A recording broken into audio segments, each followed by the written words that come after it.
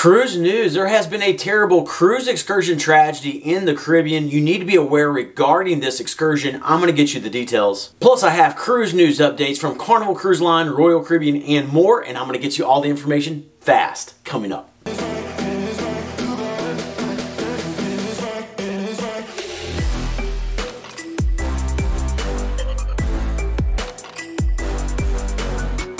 Welcome to the Travel Scouts. My name is Jason and we are your cruise information channel. We get you the cruise news and information you're looking for quickly without wasting your time. So if you love cruising, consider subscribing. Let's go ahead and kick this off with number one. A cruise ship has departed a port early due to protesters. The cruise ship was the Astoria Grande. This ship is owned by Russian investors and was carrying Russian tourists at the time. The cruise encountered the protesters when docking at a port in the country of Georgia. The protest was against the war in Ukraine and also cited past aggression in Georgia itself. Number two, we have a hurricane season update. There are two weather disturbances currently being tracked. The first is identified by this orange X and it is currently moving north and it has been given a 40% chance of cyclone formation in the next 48 hours. The second is identified by this yellow X and it is currently not expected to form into a cyclone. Now, I sometimes get asked why I refer to cyclone formation when giving these updates. The simple answer is that I am being sure to give you the exact information that is given by the National Hurricane Center.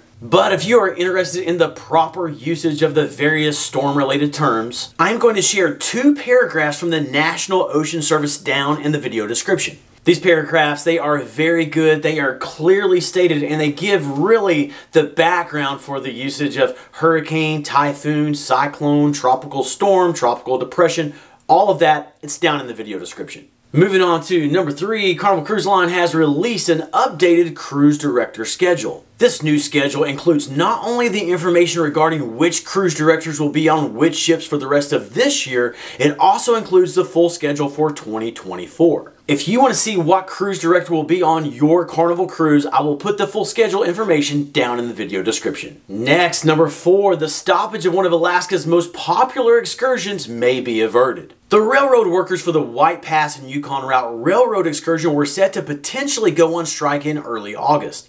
The railroad excursion takes a scenic 110-mile journey from Skagway, Alaska to Whitehorse in Yukon, Canada. Thankfully, an agreement with workers has tentatively been reached that will run through 2027. Final approvals are pending. Then number five, a cruise passenger recently set up a custom movie theater in their interior stateroom on a Carnival cruise. They used magnetic hooks to attach a projector to the ceiling and a screen to the wall. Carnival Cruise Line brand ambassador John Hild quickly chimed in, noting the safety issue and stating that they do allow magnets, but not for this. Okay, we have five cruise news pieces remaining, including the top headlines of the day, but quick question, chime in below.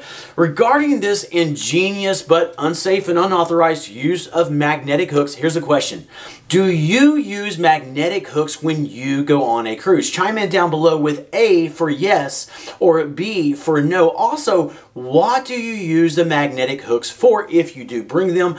Chime in below with that. I will love reading those, but now on with the cruise news. Number six, Crystal Cruises has announced plans to triple their fleet in the next 6 years. The newly revived luxury cruise line currently has two ships, the Symphony and the Serenity. They have now announced that they will build 4 more ships. They have said that 2 would be classic ships and the other 2 would be expedition vessels. This signals that the company is likely planning itineraries to more remote and exotic locations. Then number 7, 2 sisters from the MSC Seascape have been arrested for drug smuggling. The arrests were made by U.S. Customs and Border Patrol officers upon their return to Port Miami on July 23rd. It turns out that both sisters obtained a dark-colored backpack while they were at port in Jamaica. 2 packages of cocaine were sewn into each backpack. The total weight was 4.75 kilograms. The street value for these drugs is as much as $40,000. Both sisters are denying knowledge of the drugs, but based upon phone records and other evidence, authorities think otherwise.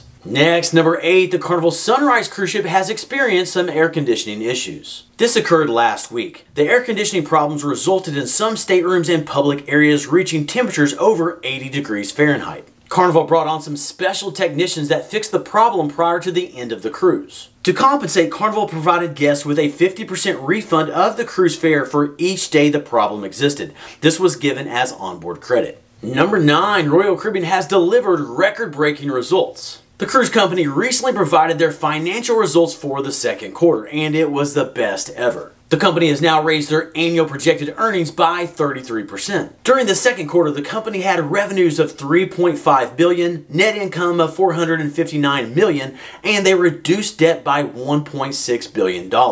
It is good to see the industry start to recover. Then, number 10, a tragic accident has occurred during a cruise excursion in Belize. An 8-year-old Colorado boy and his family were on a Carnival cruise this past week. When the ship arrived in Belize, the family did a horseback riding excursion, and that is when things went wrong. The boy was badly injured. The family heard yelling, and when they looked up, they saw the saddle had flipped upside down and the young boy was being dragged by the horse. The boy ended up with third-degree burns, a skull fracture, and a brain contusion. The mother began to cry out for help for someone to assist in getting her boy back to the U.S. That is when a Colorado-based ambulance company called Peak Medevac intervened and brought the family home at no charge to the family. So that is a great act of charity by Peak Medevac, and we are praying for this young boy as he is beginning to slowly recover. But I also want you to be aware of this horseback riding excursion in Belize. I'm not sure of exactly which company it was with, and accidents can happen. However, something wasn't done right. So choosing a horseback riding excursion in Belize may be something you want to avoid right now, or